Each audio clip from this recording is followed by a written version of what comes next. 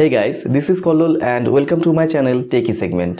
So guys, আমরা যখনই mobile phone কিনতে যাই আমরা কিছু বিষয়ের উপর নির্দিষ্ট কিছু বিষয়ের উপর গুরুত্ব দিই, যেরকম ধরো প্রসেসর হয়ে গেল, র্যাম হয়ে গেল বা ক্যামেরা ইত্যাদি ইত্যাদি। আবার অনেকে তো ক্যামেরা দেখেই মোবাইল ফোন ভালো না খারাপ সেটা বিচার করে ফেলে। কেউ ভাবে যে 48 মেগাপিক্সেল ক্যামেরা, ও তাহলে মোবাইল তো দারুণ মোবাইল ফোন ইত্যাদি ইত্যাদি। কিন্তু মোবাইল ফোনের যে জিনিসটির সঙ্গে আমরা সবসময় ইন্টারঅ্যাক্ট করি সেই জিনিসটিকে কিন্তু আমরা সেরকম গুরুত্ব দিই না, অর্থাৎ মোবাইল ফোনের স্ক্রিন। আমরা মোবাইল ফোন কিনতে যাওয়ার সময় কখনোই সেটা ভাবি না যে আমাদের এই মোবাইল ফোনের স্ক্রিন কোনটা দেওয়া হয়েছে, ডিসপ্লে কোনটা দেওয়া হয়েছে। আর স্ক্রিনকে নিয়ে বা ডিসপ্লেকে নিয়ে ভাবাটাই স্বাভাবিক, কারণ এখনকার দিনে যে টেকনিক্যাল টার্মগুলো ইউজ করা হয় সেগুলো সবার বোধগম্য হবার নয় বা সবাই বুঝতে পারে না সেই জিনিসগুলো। IPS ডিসপ্লে মানে কি, LCD ডিসপ্লে কি, বা TFT ডিসপ্লে কি, বা LED কি, OLED কি, AMOLED কি, সুপার AMOLED কি, বিভিন্ন ডিসপ্লে রয়েছে। তো সেগুলো টেকনিক্যাল টার্ম আমরা সাধারণত সচরাচর বুঝতে পারি না, সেক্ষেত্রে আমরা স্ক্রিনকে সেরকম গুরুত্ব দিই না। তো আজকের বিষয় মোবাইল ফোনের ডিসপ্লে অর্থাৎ স্ক্রিনকে নিয়েই আমি বোঝানোর চেষ্টা করব যে কোনটি LCD স্ক্রিনের টেকনোলজি কি, বা LCD স্ক্রিন কীরকম হতে পারে, বা AMOLED স্ক্রিন কি, সুপার AMOLED স্ক্রিন কি, সেগুলোর কোনটি ভালো কোনটি খারাপ, কোনটি আমাদের কেনা উচিত কোনটি কেনা উচিত না, বা LCD IPS display, AMOLED display, এগুলোর মধ্যে একটা পার্থক্যটা কি, সেই জিনিসটা বোঝানোর চেষ্টা করব। তাহলে চলো দেরি না করে ভিডিও শুরু করা যাক।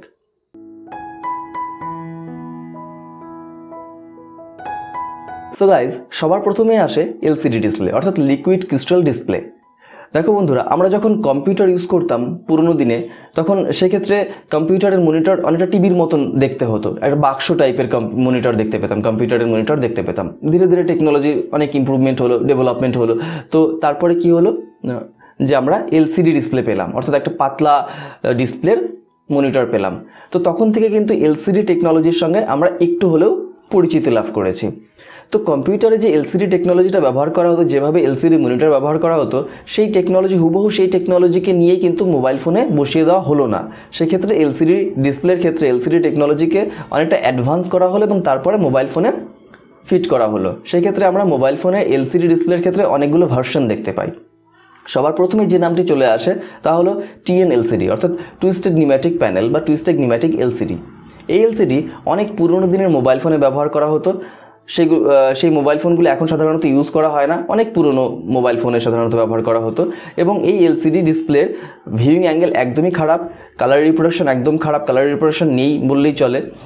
অ্যাকুরেট কালার দেখা যেত না, ডাল কালার দেখতে পাওয়া যেত, এবং ব্ল্যাক কালার তো অনেকটা ব্লারি এফেক্ট দেখতে পাওয়া যেত, ব্ল্যাক সেরকম বুঝতে পারা যেত না, এবং অনেকটা ব্লার কালার দেখতে পাওয়া যেত। তাই TN প্যানেল বা এই LCDগুলো দিয়ে যদি কোনো মোবাইল ফোন কম দামে বিক্রি হয় তাহলে সেই মোবাইল ফোন একদমই কেনা উচিত না, কারণ এই মোবাইল ফোনগুলোর ব্যাটারি কনজাম্পশন যেরকম বেশি হয় সেরকম ডিসপ্লেতে খুব ভালো পিকচার দেখতে পাওয়া যায় না, ভিউইং অ্যাঙ্গেলও খুব খারাপ। একটু যদি দুজন মিলে যদি মোবাইল ফোনে ভিডিও দেখতে ইচ্ছে হয় তাহলে সেক্ষেত্রে পাশের জন মোবাইল ফোনে কি চলছে না চলছে কিচ্ছু দেখতে পারবে না, এবং এগুলোর ব্যাটারি কনজাম্পশন অনেক বেশি। তাই TN প্যানেল সেরকমভাবে মোবাইল ফোনে চলেও নি। এরপরে টেকনোলজি আরেকটু ইমপ্রুভ হয় এবং আমাদের সামনে চলে আসে TFT LCD অর্থাৎ থিন ফিল্ম ট্রানজিস্টর LCD। এই LCD কিন্তু TN প্যানেলের থেকে অনেকটা ভালো, তবে খুব বেশি ভালো নয়, অনেকটা ভালো বলা যেতে পারে। এক্ষেত্রে আমরা কালার রিপ্রেজেন্টেশনকে একটু ভালো দেখতে পেলাম, তারপরে ভিউইং অ্যাঙ্গেল একটু ভালো হলো, তবে খুব বেশি ভালো না। এক্ষেত্রেও কিন্তু ভিউইং অ্যাঙ্গেল সেরকম নয়। আজকালকার দিনে যে মোবাইল ফোনগুলোতে যেরকম ভিউইং অ্যাঙ্গেল দেখতে পাওয়া যায়, অর্থাৎ মোবাইল ফোনকে একটু কাট করেও যদি দেখা যায় তাহলেও সেক্ষেত্রে ছবিগুলো পরিষ্কার দেখতে পাওয়া যায়, সেরকম কিন্তু TFT ডিসপ্লেতে দেখতে পাওয়া গেল না। কালার একটু ভালো হলো, কন্ট্রাস্ট রেশিও একটু বাড়লো TN প্যানেলের তুলনায়, তবে আজকালকার মোবাইল ফোনের ডিসপ্লেগুলোর তুলনায় কিন্তু একদমই খারাপ TFT ডিসপ্লে। এক্ষেত্রেও ব্যাটারি কনজাম্পশন অনেক বেশি দেখতে পাওয়া গেল। এবং তারপরে আমরা পেলাম IPS ডিসপ্লে। যদি LCD ডিসপ্লের ক্ষেত্রে খুব ভালো ডিসপ্লে বলতে পারি যে কোন ডিসপ্লে খুব ভালো, তাহলে সেক্ষেত্রে IPS ডিসপ্লে হচ্ছে বেস্ট এবং 1 নম্বরে রয়েছে। এবং IPS ডিসপ্লেতে এখনও কিন্তু অনেক ফোন তৈরি হচ্ছে। IPS ডিসপ্লে এর কালার রিপ্রোডাকশন যেরকম খুব ভালো, এবং এক্ষেত্রে অ্যাকুরেট কালার আমরা দেখতে পাই, অর্থাৎ এক্স্যাক্ট নেচারের যে এক্স্যাক্ট কালার বা কোনো একটা জিনিসের যদি আমরা ফটো তুলি বা কোনো একটা জিনিসের যা কালার যেরকম কালার, সেই এক্স্যাক্ট কালারটা, অ্যাকুরেট কালারটা আমরা IPS ডিসপ্লেতে দেখতে পাই। এর ভিউইং অ্যাঙ্গেলও অনেকটাই ভালো, TN প্যানেল বা TFT ডিসপ্লের থেকে অনেকটাই ভালো, এবং এর কালার রিপ্রেজেন্টেশন খুব ভালো। আর সবচেয়ে ভালো ব্যাপার যে সানলাইটে এই স্ক্রিনের পিকচার খুব ভালো দেখতে পাওয়া যায়, বা এই স্ক্রিন সানলাইটে খুব ভালো দেখতে পাওয়া যায়। এরপরে আমরা পেলাম SLCD অর্থাৎ সুপার এলসিডি। এই এলসিডি বা এই সুপার এলসিডিও কিন্তু অনেকটাই ভালো, IPS ডিসপ্লের মতনই খুব ভালো। তবে তুলনামূলকভাবে যদি বিচার করা যায় সেক্ষেত্রে বলবো যে IPS ডিসপ্লে বেস্ট ডিসপ্লে।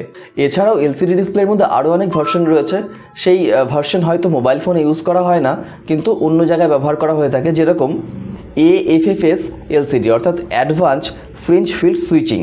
এই এলসিডি কিন্তু অনেক দামি এবং অনেক ভালো এলসিডি।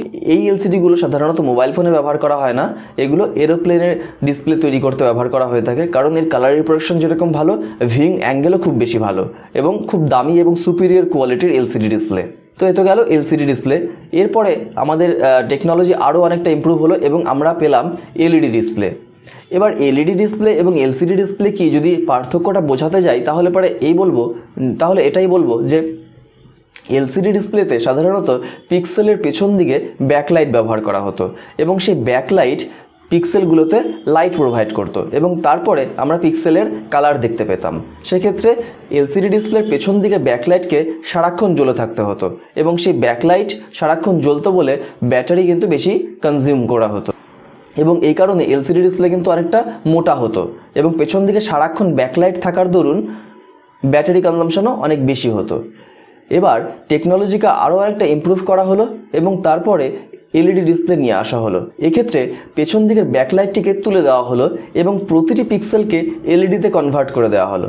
এক্ষেত্রে কি হলো যে প্রত্যেকটি পিক্সেলেই একটি করে এলইডি যুক্ত হয়ে গেল এবং এর জন্য কালার কন্ট্রাস্ট অনেকটাই বেশি হয়ে গেল এবং কালার রিপ্রোডাকশনও খুব বেশি ভালো হলো এবং যে জিনিসের যে কালার সেই কালার থেকে আরও অনেক ভালো কালার দেখতে পেলাম আমরা, অনেক ব্রাইট এবং অনেকটাই উজ্জ্বল এবং কন্ট্রাস্ট রেশিও এর হাই দেখতে পেলাম।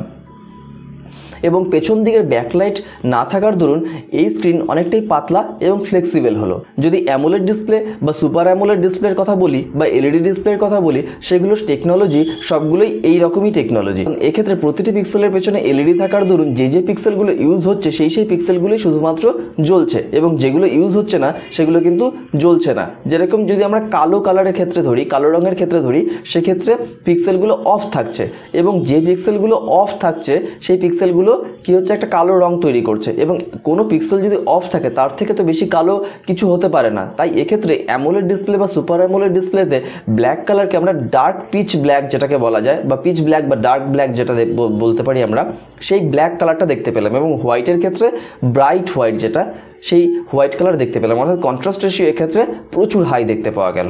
যদি IPS ডিসপ্লে এবং অ্যামোলেড ডিসপ্লে বা সুপার অ্যামোলেড ডিসপ্লের তুলনামূলক আলোচনা করি, সেক্ষেত্রে বলবো যে কালারের ক্ষেত্রে IPS ডিসপ্লে খুব ভালো, কারণ সেক্ষেত্রে আমরা অ্যাকুরেট কালার দেখতে পাই, কালার রিপ্রোডাকশন খুব ভালো, একদম অবজেক্টের যে কালার সেই কালারকে আমরা IPS ডিসপ্লেতে দেখতে পাই।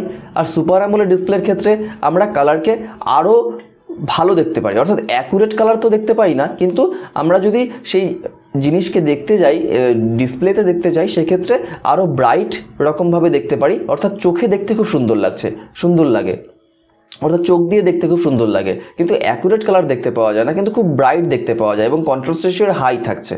ব্রাইটনেসের ক্ষেত্রে যদি বলা যায় তাহলে IPS ডিসপ্লের ব্রাইটনেস কম এবং অ্যামোলেড ডিসপ্লের ব্রাইটনেস বেশি, কারণ IPS ডিসপ্লেতে সারাক্ষণ পেছন দিকে একটা ব্যাকলাইট জ্বলতে থাকে এবং সেই ব্যাকলাইটই প্রত্যেকটি পিক্সেলকে লাইট প্রোভাইড করে। কিন্তু এলইডি ডিসপ্লে বা অ্যামোলেড ডিসপ্লে বা সুপার অ্যামোলেড ডিসপ্লের প্রতিটি পিক্সেল একটি করে এলইডি থাকে এবং সেক্ষেত্রে ব্রাইটনেসটা অ্যামোলেড ডিসপ্লেতে বেশি দেখতে পাওয়া যায়।